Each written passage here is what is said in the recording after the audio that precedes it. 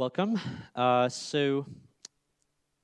We may have a lot of people from the attending the summit who are fairly new to the project, and we find out that Xen is a very old project. It's been like 20 years in the public now, and there's just a long, long history. There's a lot of different areas, a lot of different use cases, a lot of different people doing stuff. And when you come to the project like that, there's often, you say, what does this mean? And then someone answers the question in terms of like something else you also don't understand. So my goal for this talk is for you to have the brief idea of the total architecture of Xen, some of its key capabilities and some distinctive strengths. I want you to understand how it has been used, so you can have an idea, if you could use it, but also other areas in which you might be able to use it. I want you to know who is using it and also who's contributing to it, so you know kind of the major players in the space. And also a little bit about the project governance. And so what we're going to do is we're going to briefly take a whirlwind tour through the history of Xen, stopping at each point to then talk about how things are right now, as it were. I'm not going to talk about the whole development of server virtualization, for instance, but when we get there, we're going to talk about how it is right now. So origins, virtualization in 2002. So VMware had come onto the scene in 1998. Server virtualization had kind of taken the world by storm. But on x86, the only really efficient way to do virtualization was a technique called binary translation. So binary translation was very, very complicated. It was not very fast, and there were no competitive open source implementations. So into this area came the Cambridge XenServer project. So the original idea for the XenServer project actually was what we might call now a distributed cloud. Okay, so remember back in the day, laptops were a lot less frequent. Everyone had like a computer sitting under their desk at home, and many people would run SETI at home or Folding at home or something like that to essentially donate spare CPU cycles from their computers to look for aliens or whatever it was. So the idea was, could we have people actually sell their CPU cycles at home instead to companies, to academic institutions that need to do sort of big simulations or whatever. So the challenge they had was, so how do we run untrusted arbitrary code? And specifically, they said, how can we run code with the highest level of compatibility? We don't want to have people write code that will only run on this system. We want to be able to write code that will run anywhere and then run on the thing. So basically, we want to be able to run Linux on the system at your thing at home. So if you're going to do that, obviously you need virtualization. So this is where the idea of Xen was born. Now, the key idea that they had for Xen was something called paravirtualization. So in binary translation, so you have the guest operating system is a piece of software, and the hypervisor is a piece of software. They're talking to each other over, but the interface they're talking to each other is a hardware interface, right? So they said, why don't we just tell the guest operating system, you're not running on real hardware, you're running in a virtual machine. If you need to modify your page tables, make this hypercall. If you need to modify this or that other privileged operation, do this hypercall. So throw away everything that doesn't work and make it a software-based interface. So the other thing that has had a major impact on the way that Xen has been thought about and designed is what I will call a practical microkernel. So microkernels were sort of came into play. They were sort of proposed in the early 90s. And by the 2000s, like most operating system researchers were kind of sick of the microkernels, right? But one of the things about the microkernels was they were very kind of ideologically driven. They're like, let's make everything as tiny as possible, okay? Or to say, we'll have one interface that everything will be designed off of that, right? So Xen's is a microkernel in the sense that, like, they say we want Xen to be a small thing and we want to push things out and like have things be able to be broken down and these sorts of things. But we be practical about it, okay? If it makes sense to put in Xen, we'll put it in Xen. If it makes sense to put outside of Xen, we'll put it outside of Xen, right? So that has really been the practical microkernel thing, we'll see, has had a pretty big impact on how Xen's been able to do. So from the very beginning, there have been primitives that allow different VMs to talk to each other. Okay, event channels and grants, which events channels to signal to each other, and grants to allow for controlled inter-domain memory sharing. So basic Xen architecture. So we have, as we said, Xen runs right on the bare hardware. It controls the CPU, the memory, and the interrupts. it does not run the device drivers. So the first thing you do in a typical Xen system, and this is again a typical system, you start up, it runs a domain. So a domain, an instance of a running virtual machine on Xen is called a domain. So we have the first domain that started is called domain 0. It will typically have the devices for the whole system and the tool stack. And in a PV system, so we have the DOM, the unprivileged domain, or a DOM-U. So it's using hypercalls to talk to Xen to do the privileged operations. And for device drivers, it has basically shared memory ring between domain 0. So we have the front end driver in DOM-U, and the back end driver in DOM-0, which provides the interface. Now, and here's where we have a Xen distinctive, where we get some of the privileged, the practical microkernel approach, right? So typically the device drivers are in DOM-0, but they don't have to be. So one thing you can do is to have, say, a device a driver domain, right? You can have a separate domain which has access to a specific device. In this case, we have a DOM-NET, so a network domain. It has access to this NIC. The device driver for that NIC is running inside that domain, and then it's providing the backend for the DOM-Us. Now, there's two advantages of this. First of all, resiliency. So device drivers sometimes crash. At some point, it was determined that device drivers were like some super high percentage of the number of crashes of Windows were actually to do with the device drivers. So if your network device driver crashes and it's in DOM-0, your whole system is basically toast. If your network driver device driver crashes and it's in a DOM-U, you can restart the domain and keep going. It also increases the security because things have bugs. Not only there might be bugs in the backend driver that allow you to break in. There also might be bugs in the network stack somewhere, IP tables or so on. If all that's running in domain 0 and you get control into that, right? You now have control of the kernel of domain 0, which basically means you have control of the whole system. If you, on the other hand, if you break into the kernel of the network driver domain, I mean, you get a little bit more. You can try and attack other guests. You can have control of the network card, which is not nothing. But it's not nearly, you're not there yet. You just need to do something else to break into the rest of the system. So obviously, the first use case that we did was for server virtualization. So in this area, basically, there's two kind of major ways that this is used. So the first would be sort of virtualization appliance, like XenServer, run by the XenServer CSG, and also XCP-NG, which is primarily developed by Vates. And of course, it's available in a lot of distros. So SLES, Ubuntu, Debian, all Monarchy Linux, Fedora, and so on. SUSE are major contributors. And we have active package managers who, from Fedora, Debian, and all Monarchy Linux, who hang out on our RC channels and interact with us from time to time. So the next big thing that happened is in 2004, hardware virtualization came out. So basically, this is Intel VTX and AMD SVM. So this made virtualizing the CPU a lot easier. We didn't have to have the whole thing with paravirtualized, hypercalls and so on. All that could be done in hardware. This made it now possible to run unmodified guests. But unmodified guests on x86 are also expecting not just to be able to sort of write to the the hardware registers, but they're expecting to have a BIOS and a motherboard and certain kinds of physical devices that a system might have. So that's not the kind of thing that the Xen people wanted to do virtualization. We didn't want to do like emulating devices.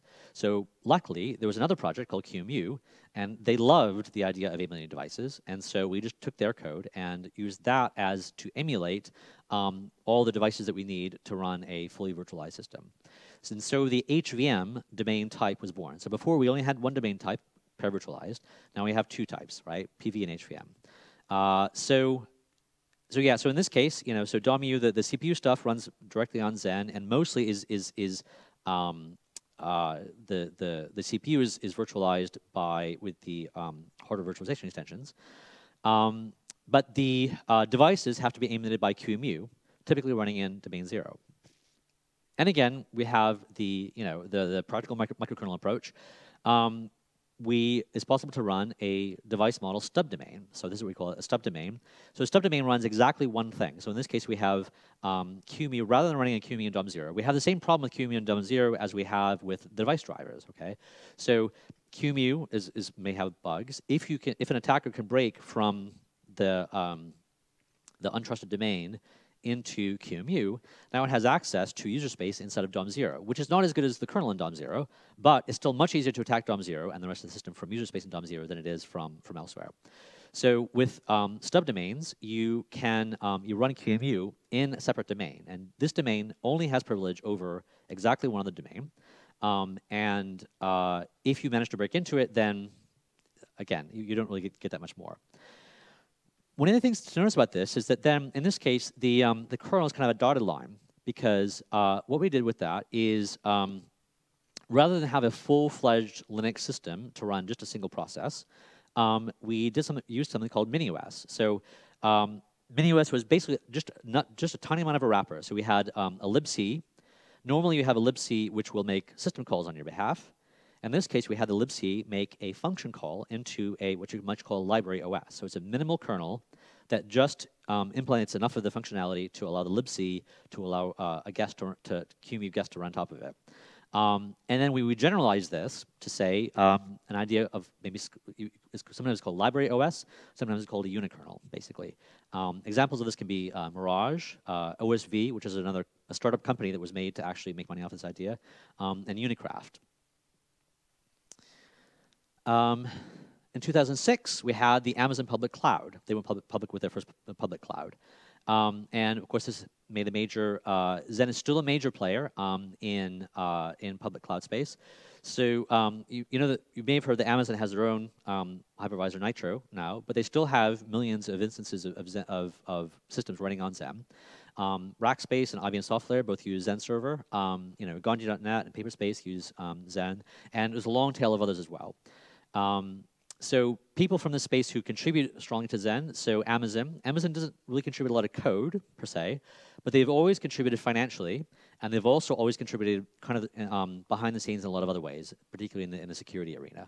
Rackspace also contributes. They don't contribute a lot of money, but they contribute a lot of their sort of free, virtualization things for our infrastructure and so on.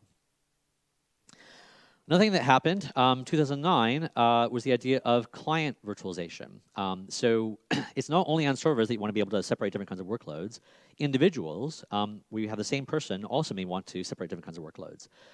So the primary use case for this so Citrix came up with, /XenSource came up with this project called Xen Client. And the original idea with that is, if you have a corporate laptop, the IT department can make a work VM and locked out that completely. Like you can't install anything, like really restricted policies about what sites you can visit and so on.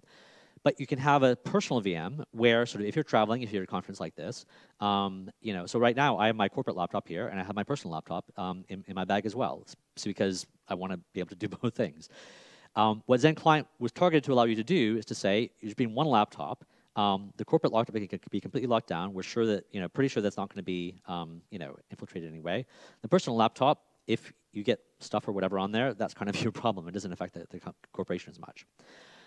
So in general, so client virtualization solutions we have now, two really major ones. So the first is KubesOS. KubesOS uses device drivers and stub domains. Waiting for the Marek to contradict me there. They contribute a lot of stuff to projects like TrenchBoot, Dynamic Root of Trust, and so on. And it's used by many different people, like people who want the extra layer of security. So you can have your banking VM in one VM, a normal VM in a different VM, and if you go to websites that are kind of untrustworthy, you put that in a different VM, right? So you have a certain level of way to isolate your own different things in your life to make sure that it's more difficult for people to attack you. And the major contributor for this is Invisible Things Labs. And there's the OpenXT project. The OpenXT project is basically at some point Citrix open sourced the Xen client and kind of stopped developing it, and so now it's being developed as an open project. So it uses device drivers, stub domains, and it also uses XSM. and it's used by the US DoD, the NSA, and a bunch of other people like that. And in this case, a lot of times what they do is basically they have different levels of security clearance, right? So they have a VM for each different level of security clearance, or each different kind of area of the doing that they need to keep isolated. Where like 10, 20 years ago, they would have actually carry 4 laptops. Now they can carry 1 laptop with 4 different VMs. Major contributors to this include AS, Operative Systems, Starlab, and so on. Now, as things went along, the hardware virtualization got better and better. So they got hardware-assisted paging. They got the ability to do direct event injections and so on. And so virtualization under hardware virtualization things, as far as the CPU thing, kept getting kind of faster and faster. Whereas the PV interfaces weren't really kind of progressing because there was no investment in making those interfaces faster. So now we had the thing. So do we go with HVM so we can have the really fast CPU hardware virtualization features, but bring along the baggage of having QEMU and all these embedded device drivers and the slow boot and so on? Or do we go with PV and have the really lightweight domain, no device driver, like no embedded devices, super fast boot and this kind of stuff, but not have the advanced CPU features? And so we stepped back and we said, okay, if we were going to do the idea of a PV domain from scratch today, what would we do, right? How do we take advantage of the virtualization? I mean, given that the virtualization extensions actually do exist. And so thus, PVH mode was born. So the idea here was that we use the hardware extensions where it makes sense to speed things up, but there's no need for emulated devices. The guest operating system still knows that it's running paravirtualized, and when we need to give it a paravirtualized interface, we just do that. Now, that does mean x86's interface is a bit more complicated. So we have classic PV domains, we have we have HVM domains, which can boot any VM, and we have PVH domains. 2011, the Xen Project joins the Linux Foundation. So this is kind of an opportunity to step back and talk a little bit about governance. So originally, the governance was kind of the benevolent dictator model. So Keir was the kind of the dictator as far as code goes, and Ian Pratt was the kind of Zen master as far as like what the direction of the whole project was going. They kind of at this point sort of slowly faded away, and the remaining kind of maintainers said, well, what are we going to do? And decided to basically say, okay, whoever's a committer, they just get that becomes our sort of technical advisory board. Okay, the leadership of the hypervisor project is defined by who the committers are. So the way we have it now is the project code is completely defined by the developers. It was developer organized. Okay, each of the Xen Project has sub-projects. So the main project is the hypervisor project. That's basically everything under Xen.git, QEMU, the Linux kernel drivers, and so on. But there's also other projects like Zappy project, Windows PV drivers project, Unicraft, and so on. Each of the sub-projects have their own leadership team, and anyone can kind of, by contributing and getting involved in the project, eventually get on that leadership team. And project-wide decisions are made by the leadership teams of the active projects. Separately from that, there's the Xen Project Advisory Board. The Xen Project Advisory Board basically holds the purse strings, right? So this is large companies can, buy membership to the thing, and they pay for, the development infrastructure, the IT contractors, public relations stuff, the test lab, and they majorly subsidize the Xen Summit. And this is, at the moment, the way this is set up is completely separate, okay? So you can join, you can give the money, and you have control over a lot of the way the money is spent, but the actual code is still maintained only by the developers. 2012, so basically the ARM visualization extensions came out, and this basically gave Xen an opportunity to go into the really embedded space. So Citrix at the time, as it happens, it was looking at the time like ARM servers were going to be the next big thing, like imminently right around the corner, and so Citrix funded a number of very senior developers to spend a year or two getting the ARM port up to speed. As it happens, ARM servers are taking a little bit longer to come. But the side effect of that is that now, Xen works very well in the embedded space. So in the kind of advantages for embedded kind of automotive, it's slow, it's small, low overhead. This kind of practical microkernel approach gives you a lot of flexibility in how you kind of design the system. You can have very strong isolation between things and still have things kind of work together. It is possible to safety certify. And unlike other, I mean, there are other projects that have some of the first two things, but one of the things that we have is we have a very mature, diverse community with established governance and established security processes and so on.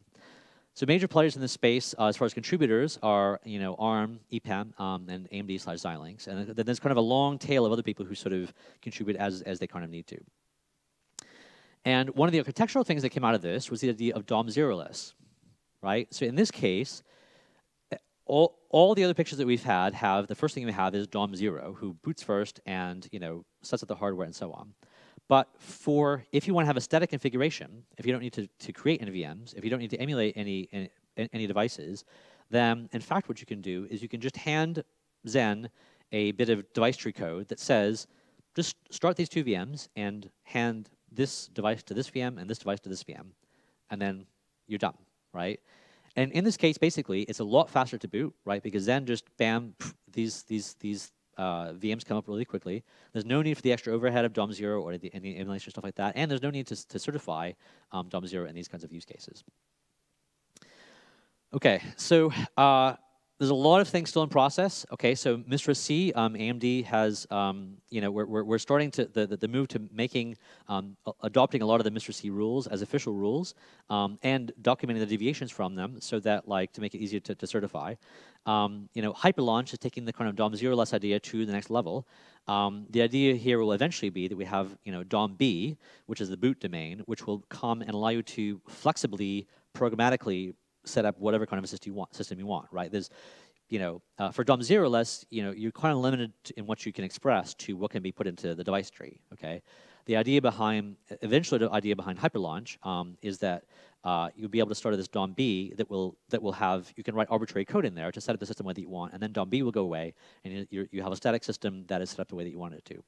VirtIO, a lot of this is actually kind of done already on the ARM side, and we're moving to doing VirtIO for grants and things like that as well. And there are new ports. So there's been a RISC-V port entry, which has been slowly making progress for quite a while now.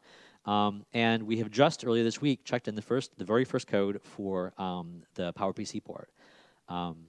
So in summary, Xen, it's a practical microkernel architecture with a focus on paravirtualization. Again, kind of a practical paravirtualization. We have a mature community and a mature community process with diverse set of use cases and a very wide and diverse community. And so with that, I will take any questions.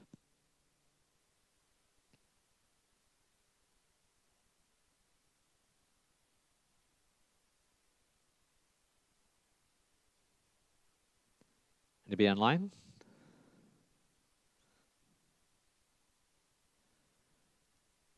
Great. Well, thank you, everyone.